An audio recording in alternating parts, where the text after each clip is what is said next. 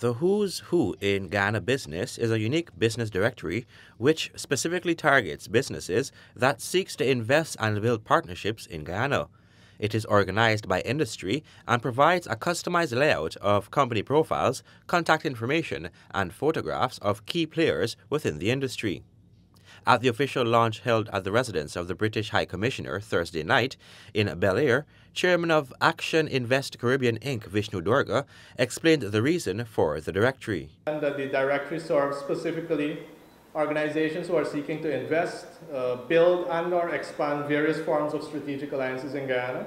It is organized by economic sectors and it provides a customized layout of company profiles, contact information and photographs of key players.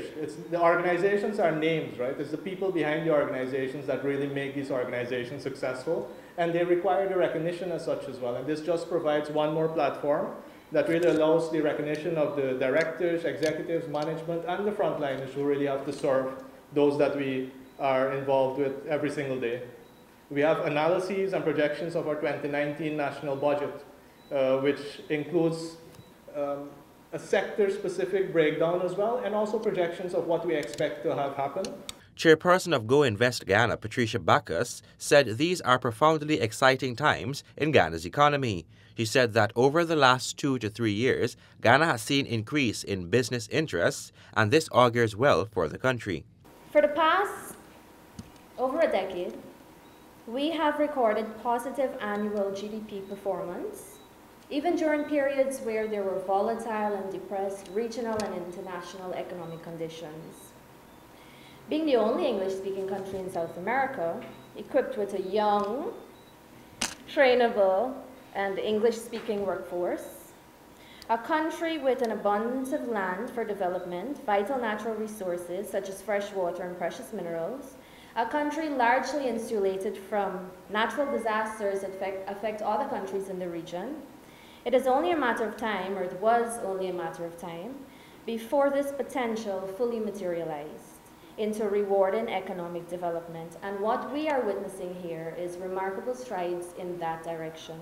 According to her, the fact that Ghana's economy is young means there are tremendous opportunities in a magnitude of industries, many of which are significantly underdeveloped.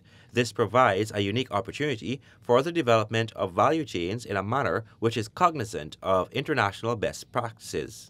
In light of our trajectory as a country, it is very inspiring to witness the entrepreneurial spirit, not only in terms of foreign direct investments coming in, but also in terms of the expansion and repositioning of local businesses to monopolize on novel opportunities as they arise.